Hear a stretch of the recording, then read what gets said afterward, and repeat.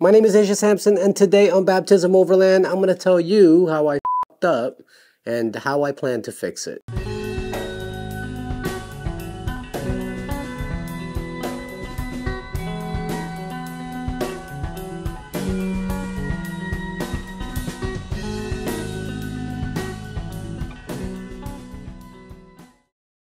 Alright, quick warning, this is not just an install video. Yes, we're going to be installing some Fender flares on the Jeep. But if you have those Fender flares at home right now and you need an instructional on how to put them on, there are a ton of other videos that will get right to that and you can just follow along and be done. Alright, let me just wait for a couple of people to click away. Indulge me for a second, okay? Because I sometimes make mistakes. Actually, let me correct that. Most of the times I make mistakes. Now, about a year and a half ago, I was approached by a company asking if I wanted to install their Fender flares on my Jeep. And when you're a content creator in your infancy, you get very excited about that, right? Like, I remember thinking to myself, oh my God, somebody actually wants to send me stuff to install, or somebody wants to send me stuff to review. And I was just saying yes to everything. One, because I needed the content, and two, I was just really excited that somebody actually noticed this channel. And so I said yes. I was like, yeah, send it over. We'll do an install video. But in the pit of my stomach, I was having second thoughts because, to be honest, I actually really like the OEM Fenders on the Jeep. I just think it looks classic. It looks like it was meant to be there. But really, the only reason I said yes was because the OEM Fenders that I had was starting to fade already. And I was just like, you know what? Let's just switch them out. So the Fenders came, I put them on, we did an install video. In fact, I'll link to the video below if you want to watch it. But I really wasn't that ecstatic about them. I mean, they were fine. It just took a while to get used to. In fact, if you watch the other video, you'll see at the very end that I wasn't like the super excited about how it looked. It was fine for what it was. The good news is, at the time, my gut told me, don't make this a permanent install. And thank God for that, because these things need to go. Alright, so let me show you why I'm really not feeling this whole setup so much anymore. Mainly is that this thing is so thin that every time we hit the trails and we're going through mud or we're going through water crossings, it's just splashing all of that stuff along the entire side of my Jeep, all the way up to my windows to where I can't even see out of them anymore. And I know there's something to be said about having the thinner fenders, gives you a lot more articulation. You can see all the room that I have here. But it's just now becoming more of a nuisance than it is advantageous. Secondly, this Fender is pretty cheap. Like, the construction is horrible. The powder coating that's on it was not applied very well at all. I'm already getting rusting. I can actually peel some of this powder coating off. The good news is that when I install these Fenders, I had the foresight of knowing that I will probably be switching them out later. See, the thing with Fenders is when you replace your stock Fenders with aftermarket ones, these aftermarket companies will give you ways of securing that new Fender to your Jeep pretty much permanently, whether that's riv nuts or some other means. The problem is that not every Fender company uses the exact same mounting holes. So if you put a Fender on here that you might switch out later and you start putting permanent riv nuts everywhere, well, when you go and switch it out, if that new company doesn't use the same mounting holes, well, you're kind of screwed. So what I did was I just went and used regular bolts so that this can just come right off, and all the holes will still pretty much be stock. So when I put the Fenders that I do want, I can make that permanent, and I haven't kind of messed up all the holes that are on here already. But anyway, enough talking. I am just way too excited to finally get rid of these things. So let's remove all four Fenders, and then I'll show you what it is I'm replacing it with. Since these are aftermarket Fenders, I won't go through how to remove them because it might be different from yours if you're also replacing aftermarket Fenders. If you're removing factory Fenders, you can watch my previous video or refer to the instructions that came with your new Bushwacker Fenders. So the main thing you really have to consider when you're buying new Fenders for your Jeep is you have to choose between metal or plastic. I'm gonna tell you right now, this is the part where it gets really debatable because everybody has an opinion about this. Metal. Pros with those, well, obviously they're gonna be stronger. Like, they can get hit, they can get dinged, they can take a beating. Second, metal is not gonna fade like ABS plastic, especially when it's sitting out in the sun and it starts to look really horrible and you have to recondition it once in a while or try to get the shine on it back. And then third, well, you could stand on metal. Like, I know that might not seem like a lot to some of you, but for someone like me, I have stood on my fenders many a times to be able to get stuff off the roof, to get into the roof rack. Now the downside about metal fenders, unless they're aluminum, well, they're prone to rusting, as you can see, especially if the fenders are cheap and the company didn't powder coat it correctly. Eventually that powder coating will start to chip off, the rust will start to eat away at it, and before you know it, you're looking at it like, damn, this is horrible. Secondly, the fenders are heavier. Like, these ones were light, but if you're gonna move up to some of those more heftier metal fenders that you see a lot of people go off-roading with, well, you're adding weight to your vehicle. Whether that's something you can handle or not, that's really totally up to you. I know that for me, I'm trying to lessen the weight and not add more weight because I've already added a ton of weight to this thing that I don't want to add even more. And then the last thing about metal fenders that a lot of people don't think about, because they're metal, whatever impact they take, it's going to transfer that to the body of your vehicle. So if you're like off-roading and you somehow tip to the side and you bang up against the rock like really hard, that energy is just going to get transferred to the body of your vehicle, and now the body of your vehicle is going to get all dented and messed up. Consider that, because a lot of people don't necessarily think about that. But let's say you decide to go with ABS plastic fenders. Well, ABS plastic fenders are going to cost you much less than metal fenders because it's made with cheaper materials and it's much cheaper to produce. Plus, plastic fenders are going to be leagues lighter than the metal ones. Like, you can hold it with one hand. So if weight is an issue for you, if you're really trying to cut down on how much weight you put on your rig, then plastic fenders might be the right way to go. And finally, you're going to sort of, in a way, add more protection to the Jeep. That's my opinion. This is where people start to debate, right? Because if you get hit really hard, then yeah, those plastic fenders are not going to do you right like the metal ones, but at the same time it's going to absorb the hit and not necessarily transfer it over to your rig. Unless you got hit like really hard, then I mean, nothing is going to save you from that. But if you have plastic fenders and you kind of get dinged along the way, you're, let's say, hitting a trail and you kind of scrape up against a tree or whatever, then those plastic fenders will take the blow of that and not necessarily transfer that same energy like a metal fender would to the body of your vehicle. Now, the downside about plastic fenders, they are gonna fade. It's sitting out in the Florida sun, it's gonna start to whiten and start to look bad again. And then number two, of course, it's not gonna be as strong. So if it is getting hit by different things, then it might buckle it or it might bend it, and who knows. These are the things that I just want you to think about when you are making your decision on what fenders to buy. I don't know if what I've said already kind of told you what I got, but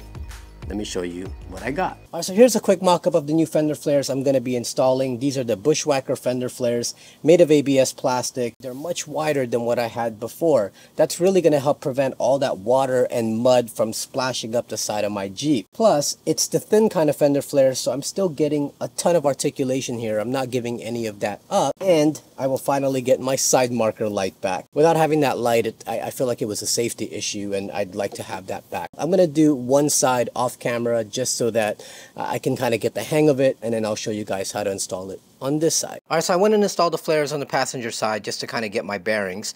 Now we're going to go ahead and install the flares on the driver's side, and I'll walk you through that. It's the same process on both sides. Now, I am not going to be showing you the part of the install where we trim the inner fenders. If you still have inner fenders that you want to continue using, just follow the instructions that Bushwacker gives you on how to trim that down. We're going to start with the rear. I feel like the rear was a lot easier to install than the front, which involves wiring in some stuff for the lights and all that other stuff. So the first thing you're going to do is you're going to find the inner brackets that hold the fender to the vehicle.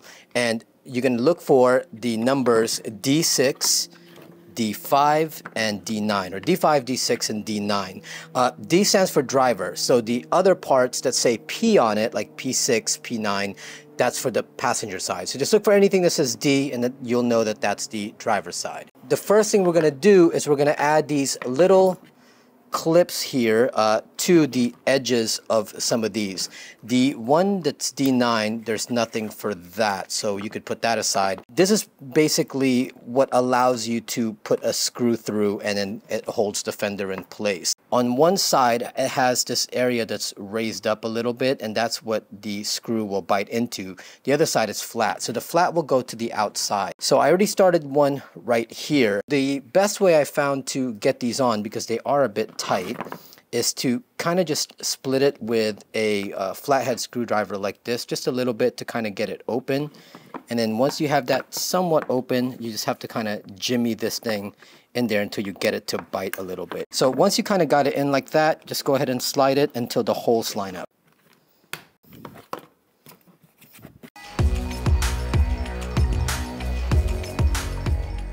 All right, so those clamps have been attached. So one here, again, flat side on the outside, and then the bumpy part on the inside. And then I have that installed here as well. 1, 2, 3, and 4. All right, so the piece we're going to start out with is D6, and this is the part that goes towards the back of the vehicle. Now you're going to line up this hole, this hole, this hole, and then all these holes down here to the holes that correspond to this. These two, you can reach right behind it. With that, you are just going to use the bolts that they provide. Bolt, washer, put that through your bracket. Same thing on this one. And then we're just going to slide that in there, and then we'll go ahead and get the bolt started in the back. For these ones, because some of these holes are not accessible from the rear, the way Bushwacker wants you to install it, the ones where you cannot get to the back, you actually just use push pins. So here's a push pin here. Now over here, there is a riv nut from my old install, but that actually works out in my favor, because instead of just putting a push pin, I can actually put in the bolt that I had there before, which will hold this a lot more securely. All right, now that these three are secure, we can go ahead and tighten down these two bolts here. When you're tightening this down, do not over tighten it to the point where the plastic starts to get deformed at the bottom. If that happens, you're gonna have a very, very hard time putting your fenders over it, because it's gonna bulge. So you want it tight enough to hold this and it's not moving, but not so tight that you start to squish the plastic and it starts to become deformed at the bottom. All right, moving on to D5. This is the front of the vehicle, by the way, so that gives you some reference. These are also push pins as well. You just line up those holes. But again, I was lucky enough to have a riv nut down here, so we're going to use a bolt for that. But normally for you, you would be using a push pin there as well. And then last but not least is D9. That goes right here. That's also a push pin, but I also have a riv nut there already. With the inner brackets mounted, we now have to prepare the fender itself. For the rear, there's nothing to do with them except to add the rubber strip included in the kit. We place it on the edge of the fender that will be pressed up against the body of your Jeep to protect the paint. Working from one end and removing the adhesive cover a little bit at a time, slip the edge of the fender into the groove of the rubber strip. Make sure that the adhesive on the outside is oriented so that it will be pressed up against the Jeep when you install it. To make it easier to remove later, pull a little piece of the adhesive backing to get it started and just have it dangle. The next step is to mount the fenders to the brackets we installed. Because it's plastic, there will be some warping, but it will fit over the brackets. You'll just need to do a lot of maneuvering and pulling, and it doesn't hurt to have a few curse words at the ready. Make sure to check all around that the fender is properly seated on those brackets without any gaps. Pro tip, you don't see it on the video, but I found that using a heat gun to just heat the fenders up slightly made it easier to maneuver a bit.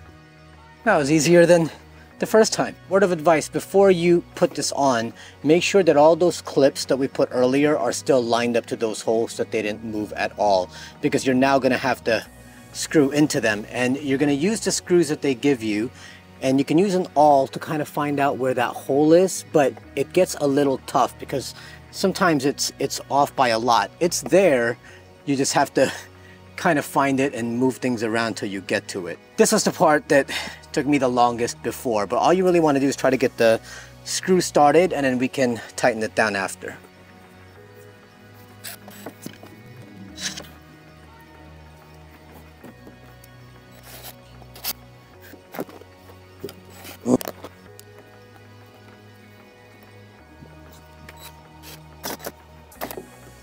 With the fender screwed on, you can now peel the rest of the adhesive off and then press it up against the vehicle, making sure the gap is closed up nicely. Alright, moving on to the front, pretty much the same exact process. We're going to go ahead and take the inner brackets and put those clips on them. This time you're going to be looking for D1, D2, and D7. D7 you can put aside because there's nothing to add clips on to this one. But for D1, here's 1 here, 2 and 3, and then you have 4, 5, and 6 on the D2.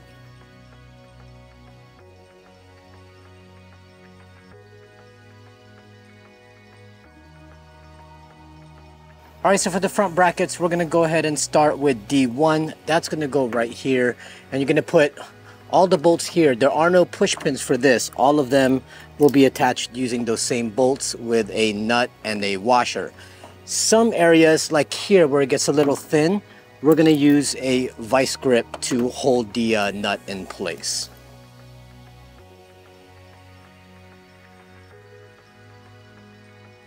Alright, now we're going to put D2, and that goes to this hole, and this hole. These are easy to reach.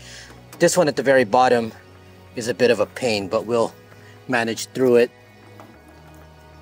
Now I'm going to skip this middle one for now because that inner fender still needs to go back, my aftermarket ones, and it bolts to this thing. So I'm going to keep that off for right now. Alright, now let's go tighten everything.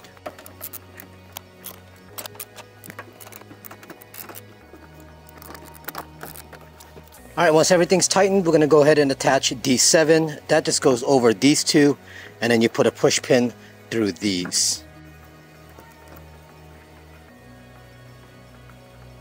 Just take note that when you install these things, the lip of this needs to come to that very top where it starts to curve upwards. So make sure that when it's all lined up, that it touches basically that last corner before it comes to this area here. To prep the front fenders, same as before, add the rubber strip to the edge that will touch the paint of your vehicle, and also peel a little bit of the adhesive backing to get it started. Once that's done, we have to install the side marker lights. Run the wire through the middle hole, and with a long socket extension, hold the bolt in place inside the fender as you tighten it from the outside. Alright, so next thing we got to do is we have to get these wires and plug it to the connector that goes to the Jeep. This goes into the Jeep, and then this goes to your side marker. Now I can use the butt connectors that they give you, and then we just plug them together, but I actually like a much stronger connection using this stuff. This is basically a butt connector that has a solder in it. We join it, and then we use a heat gun, and it basically melts the connection together. I just think it's a lot better. Now here's the thing that I learned the first time around. This is actually backwards. So don't do black to black, white to white. I mean, it might work with yours. You're gonna have to test it. But when I did it, I found out that black goes to white and white goes to black. So we're gonna go ahead and connect that right now. I got everything pretty much set up now. I got the marker light all plugged up and good to go. I did have to remove the inner fender for me to reach that plug, and then I put the inner fender back on. One thing I did forget to mention, we also have to add one of these clips to this thing, making sure that the screw part is pointing upwards. Now let's just run some alcohol along here, get rid of any oils so that the adhesive will stick better.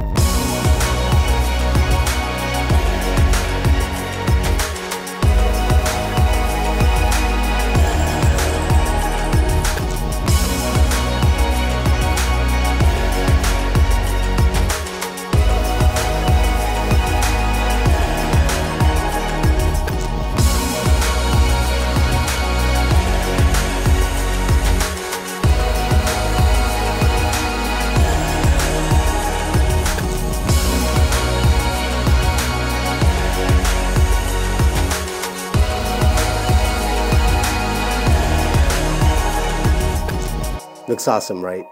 Like now I'm happy. Like now I'm ecstatic. Like, I don't know, it just looks full now. It looks like it was meant to look beefy and not like this thinned out kind of Jeep. It looks like it has some girth to it. It looks like it's flatter at the bottom versus it looking like this tall stack of a vehicle. Like, you know what I mean? Like, it just, yeah, I am digging the look of this. Yeah, it is plastic, so I won't be able to stand on this anymore, which means I am gonna have to pretty much start bringing a step stool around if I want to walk around, get around the top of the Jeep. But we're a short family. We could be overlanding with a Fiat and we would still need to bring a step stool. So what exactly was the mistake I made and what did I do to fix it? Was it that I put on the wrong fenders and I fixed that mistake by putting in the fenders I wanted? Hardly. No, the mistake I made, which I am giving myself the grace to make because of inexperience, was that I was just too excited and I was saying yes to everybody and I wanted the channel to grow, that I didn't really think about how that might affect, one, my reputation, where people might be like, well, you're putting up some crappy shit, or it's messing up the rig or what I envisioned for it. I guess what I'm saying is the way I'm fixing this mistake going forward is that I am done with saying yes to everybody. Unless you're a company that we all know, or you're a company that a lot of us have been watching and we want to try out your products and people are going on YouTube to look for reviews, I will gladly review those things for you. And I am so glad that I've worked with companies like that, people like Lightforce and people like Zero Breeze, My Medic, Midland Radio, Frontrunner. These are the people that we know in this industry. But there are companies, and I won't say from where and who are sort of using us influencers as a way to kind of break into our market with knockoff products or subpar products or products that won't last. And you know who they are because you're going to see the same exact product like on Amazon, but with different company names on them. They're just mass influencing, right? Like they're just hitting up every influencer they can because they're trying to like saturate our market with it. And I don't like that. Like I would rather review high quality products or products that a lot of you don't even know about but could get good use out of. Companies that we know are committed to the industry, right? Like companies that we know make some kick-ass products, and it